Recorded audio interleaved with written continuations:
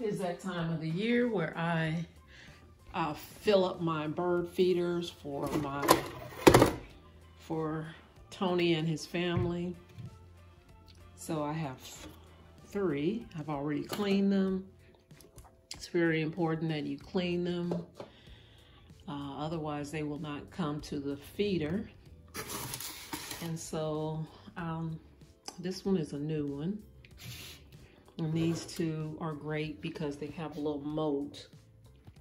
And that prevents the ants from getting into the holes here and getting into the feeder, so they can't cross the moat.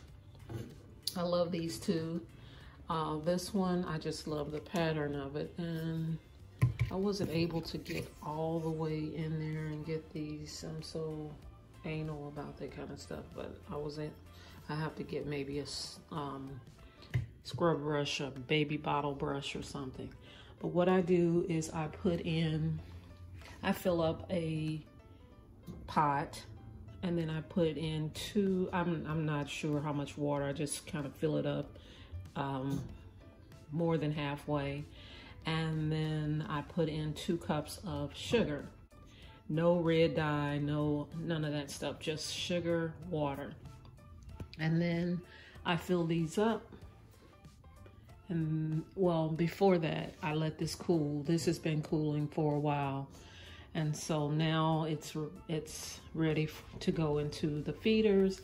And then I usually have leftovers and I put them in the mason jar. And then when it's time to refill, I can just, you know, fill those up again.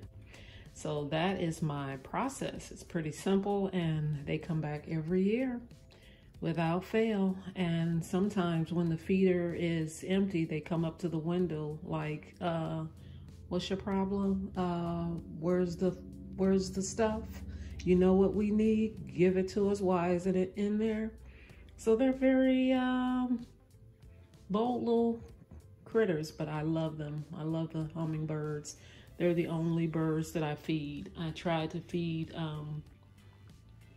the regular birds, but the squirrels, they took over and they come to the window and they just, you know, make a mess of all the seeds and everything. So that didn't last. So the hummingbirds are the only birds that I feed, and the Lord feeds the rest.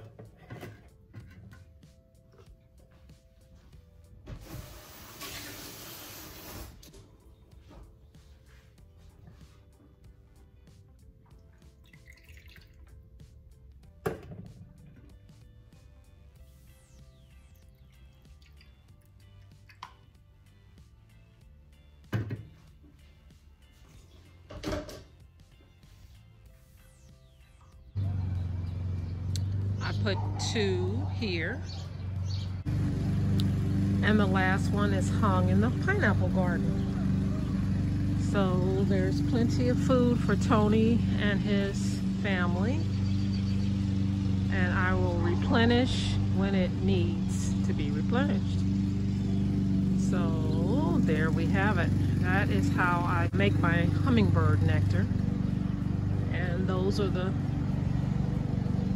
pots that I use to fill them.